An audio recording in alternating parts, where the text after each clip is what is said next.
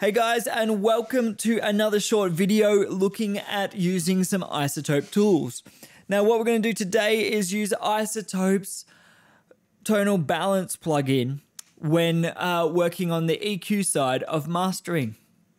So what I've got is two different tracks that I mixed. One I was pretty happy with, the other one was a bit of a rush and I'm not very happy with. But what we're going to do is use tonal balance to show me what areas against the references in tonal balance and EQ directly from there. So what I've done on each of these is load up Ozone and tonal balance after it. So you got to put it after it because then the changes in Ozone will affect it. So we'll open up the tonal balance on this first song. I'm just going to go to a section. Now this is kind of country. Now you've got to take into account the instrumentation. For this doesn't have drums or bass. So I'm going to ignore a bit of the low end area and some of the high end because those instruments aren't there. So it shouldn't have as much high end and low, but we're still going to use the country side. So I'm going to press play. Hey, I'm basking in the glow. I know it's not much as far as great romances go. When I just sort of hang around with the people that you know. In myself, little life of laying.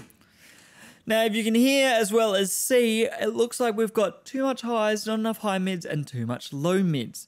Now, we can go into the fine control, and this gives a much more detailed. So, if we play it again, you can see the high mids here are too high, but it's very low in this 4,000 to 6,000 range, and these highs about 10,000 too high, general mids. So what we're going to do is just EQ until those curves look good and then do a bit of an AB. I'm basking in the glow. I know it's not much as far as great romances go. When I just sort of hang around with the people that you know. In myself, little life of laying low.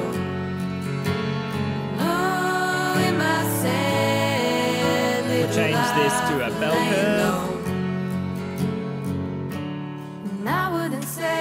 Play it again.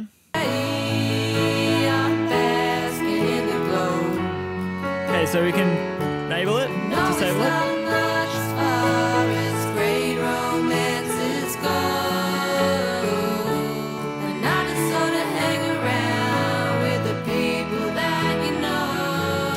So straight away, just by using the tonal balance control's visual aspect, I feel like that's a bit of a warmer mix. So, you know, it could do with a lot more work and you can do some other things, maybe some de-essing on that vocal in the master, maybe a bit of master rebalance. But straight away, just using the EQ and using that tonal balance control, it's got me in the ballpark. Now we're going to do it for this next song just to show how it works on a different song. Now this does have drums and bass, but it's a bit of samples, and like I said, I'm very unhappy with how it sounds, so might have to be a bit more extreme here. So we're opening up Tonal Balance. I've opened up Ozone 9. I'll close that. And we'll play this one. I don't know why. And just dive straight in.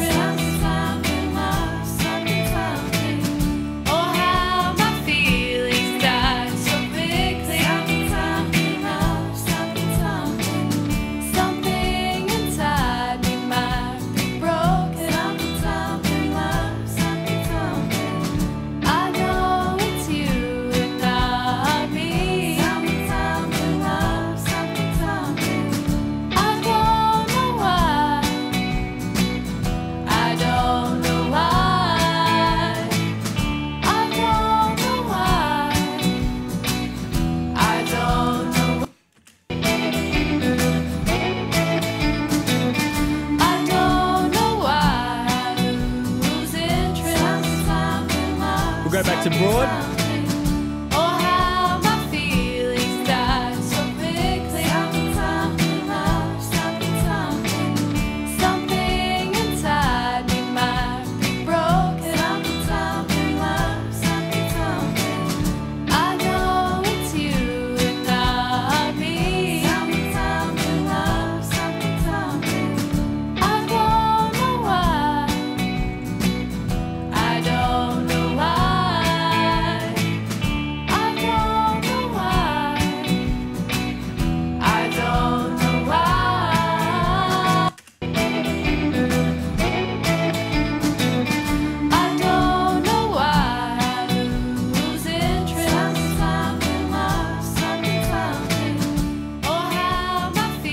So that's before, and that is after. So it's not there yet, but it already sounds better to my ears. It is that percussion isn't sounding as harsh.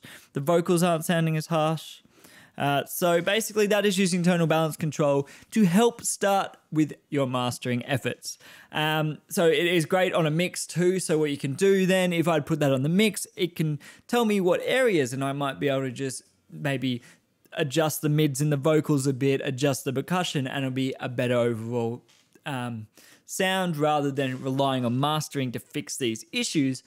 But it's great in mastering too, especially if you can't go back to the mix, just to give you a visual representation of what you might need to go into, especially for those who are just starting off in mastering, or you're mastering in a genre you're not so familiar with, because with different genres, you're different amounts of EQ frequency response. So basically, you know, with hip hop, you've got a lot of highs, a lot of lows. With a lot more pop stuff, you've got a little bit more mids, but there's a lot of hip hop influenced pop at the moment. So you might be better looking at the hip hop side of it. So thanks again. Check out my other videos. Don't forget to like and subscribe, and I'll see you next time.